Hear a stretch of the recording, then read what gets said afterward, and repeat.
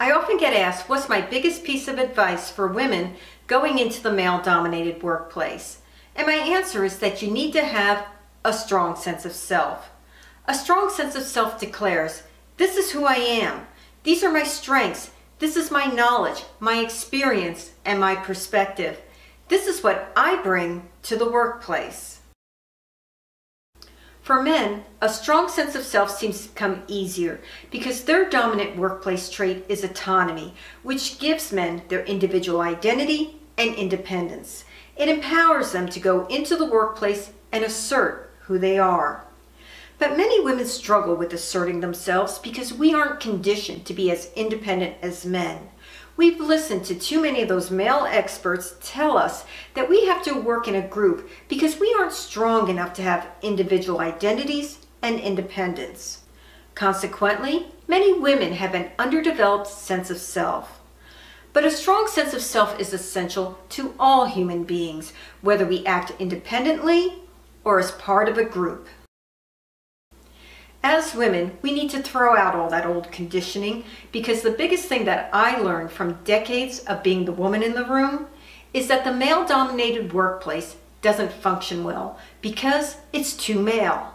It needs women with a strong sense of self to bring our female traits and perspective into the workplace.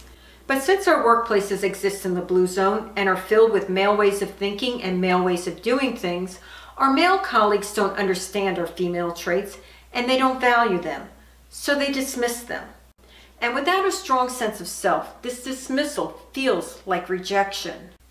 But women who have a strong sense of self don't react to their dismissal because they know they bring value to the workplace. So they patiently wait to be proven right.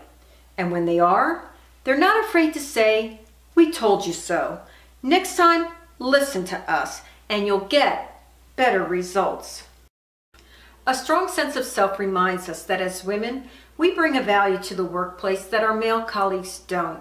It tells us that we can do that job and we deserve that promotion, even though in the past, they've always gone to men.